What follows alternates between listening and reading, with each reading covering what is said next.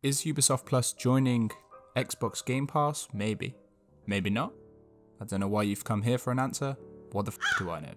A tweet on Christmas Day came out that included 10 big Xbox related rumours, and number 5 on that list is that Ubisoft Plus is coming to Game Pass. Ubisoft Plus, for those that don't know, is Ubisoft's own game subscription service, so every game developed and or published by Ubisoft over the past 2 decades, all bundled into one monthly cost, which I think is £12.99, which is a bit steep if you ask me, but that's based on personal preference. So it's basically the same as the EA Play deal that happened at the end of last year.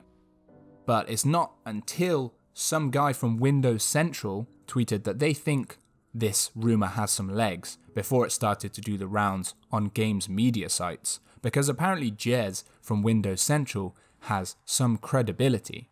Now, I haven't been on Windows Central before, but it doesn't look all that official to me. It looks mainly like they're trying to sell you Windows related shit.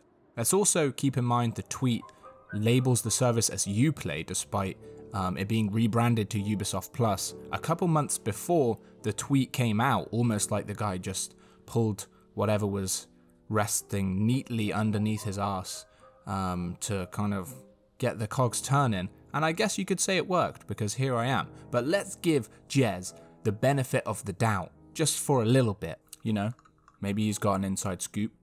I haven't done a background check, maybe he knows what he's talking about.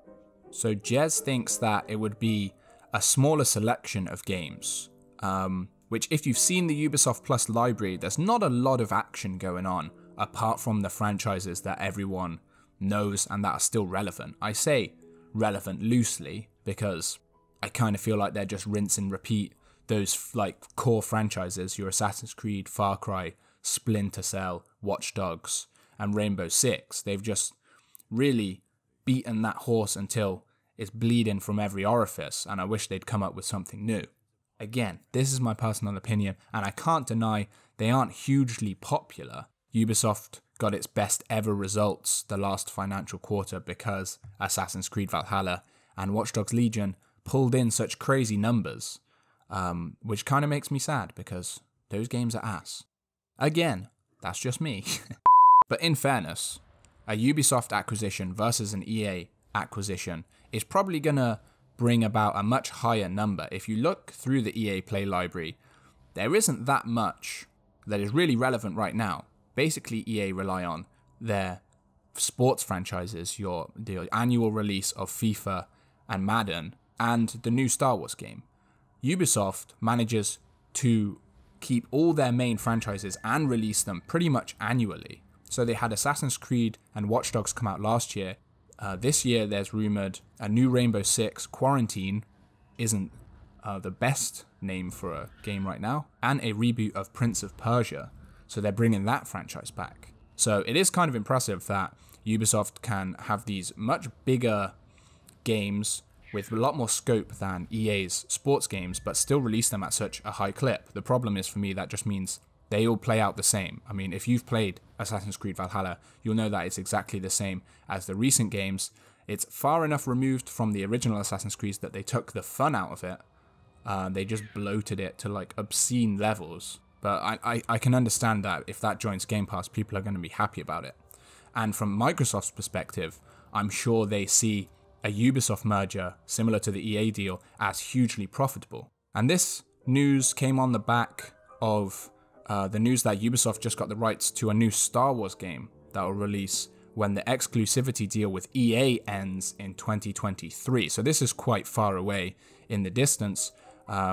LucasArts games are still going to give EA the time to make their sequel to Star Wars Jedi, and I imagine then they'll bow out gracefully. So just great work done on all sides there. So 11 years well spent from EA, and Ubisoft will now take the reins. Can't say I'm more excited about Ubisoft making a Star Wars game than EA making one, to be honest. Like, I don't feel any different if you told me the team behind The Division is going to make a game like The Division with Star Wars skin on it versus the team behind Battlefield is going to make a Battlefield game with a Star Wars skin on it. So the games that EA made are not selling unless there's a Star Wars coat of paint on them.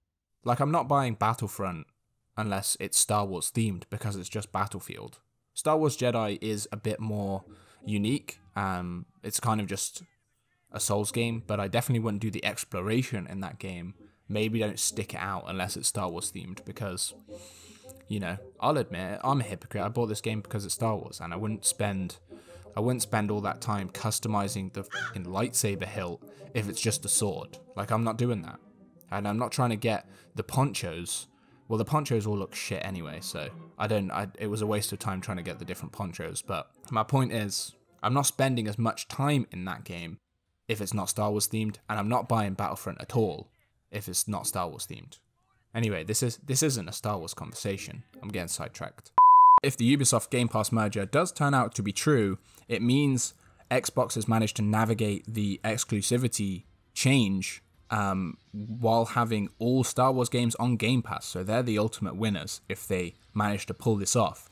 Personally, I don't want to look too much into it, apart from making this video, which you could class as looking too much into it. But I mean, I don't think it's likely that this happens. But if we have to look at Microsoft's track record from the past year, like, it's looking like they want to just splooge all the cash at the start of this console generation. First with the ZeniMax Bethesda deal, and now with the EA deal.